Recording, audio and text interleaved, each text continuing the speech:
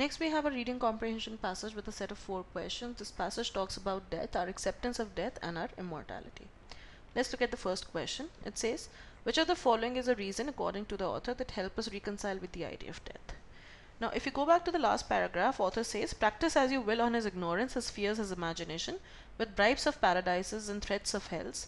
There is only one belief that can rob death of its sting and the grave of its victory, and that is the belief that we can lay down the burden of our wretched life, makeshift individualities forever, at each lift towards the goal of evolution. Author also says earlier that with such a shriek of despair would go up from the human race as no other conceivable horror could provoke, if we were to be informed that our dream of personal immortality is no longer a dream. So author is saying that we do not want to live eternally with the same personality that we have in this life, and we would like to leave all our mistakes, our faults, and all our immorality behind. Let's look at our options. Option A says we become slightly better each time that we are born again. Now author says that with each life there is a possibility that we might be bettered, but it does not say that which each life is better than the previous life, or each life we become a little better than previous life. No, it only says that then if we have multiple lives, if we die, and there is always a possibility of being born again and accomplishing what we were not able to accomplish in this life in terms of our personality, our faults, etc. So option A is not correct. Option B says when we die we leave all our mistakes and immorality behind. This is essentially what author has been saying in the passage, that when we die we leave all our faults and mistakes and immorality and the personality that we have right now behind, and there is a chance for something better, and that is one reason why death does not look like a bad idea. So option B will be correct. Option C says we were a sorry job to begin with and it's better to be remanufactured. Author does not say that we are a sorry job to begin with, but he says that we have a lot of faults, and the goal of evolution is to create a person which cannot be perfect, which cannot be bettered, or which is perfect in itself. And that is why, because all of us want to aim for that goal, we accept death. So option C is also incorrect. Option D says our personality and its faults are no longer meaningful when we are born again and again. But the author does not say that our faults and personality are not meaningful. They are perhaps meaningful in the life that we are living right now. In the longer run, or at large, if will they remain meaningful? Author says they might remain meaningful if we were to live with the same personality forever, which because of death we cannot, and hence we cannot really comment on whether our personality and our faults are meaningful or not. Hence option D is incorrect. Next question says, what is the author's idea of hell?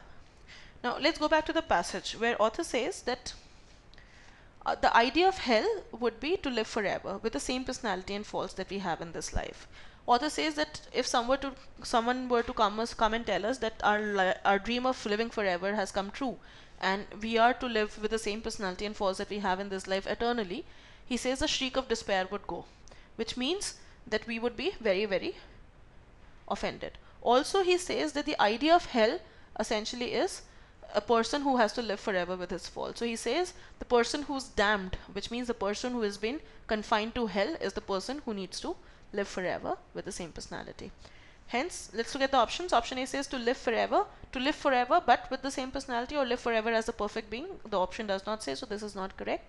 Option B says to live forever as the same person that we are in this life. This is correct, as just stated through the lines in the passage. Option C says to live forever with the same people in the same world. Author has not talked about our idea of heaven or hell when it compared to the people that we are living with.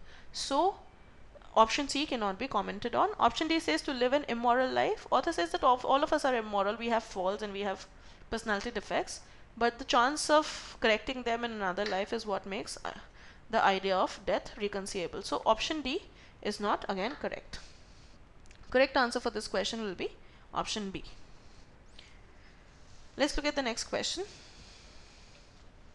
What, according to the author, is the goal of evolution? Author says that the goal of evolution is to create a perfect being which cannot be bettered or improved. So none of the given options are really correct. Option A says to create an individual that is moral, cannot be corrupted. So author talks about a moral character which cannot be corrected and cannot be improved also. So option A is not correct. Option B says to create an individual that can lead a perfect life. Author has talked of a perfect being, not of a perfect life. So option B is also incorrect. Option C says to create an individual that lives forever. In fact, author's idea of living forever is with the same personality is also the idea of hell. So option So author does not say that that is the goal of evolution, and hence option C is also incorrect. Correct answer to this question will become option D.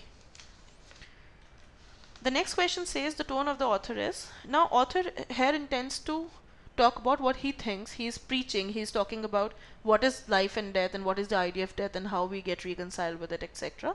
So his tone is essentially didactic. Didactic means intended to preach or teach, especially about a moral or philosophical session. So author is not cynical. Option A, which is cynical, is incorrect, because although author has criticized us, he has criticized our personalities, our way of living, but he's not doubting everything in the world. He's not saying that everything is doomed. In fact, he's saying that with death comes the hope that we can be bettered. So author is not cynical, but definitely didactic. Option C is pedantic. Pedantic is somebody who's very finicky about particulars and about details. Author has not exhibited that tendency, and hence we cannot take C as the answer. Option D, which is righteous, is also wrong, as author has not shown any kind of anger or any kind of righteous streak towards things that are happening to him. So option D is also incorrect.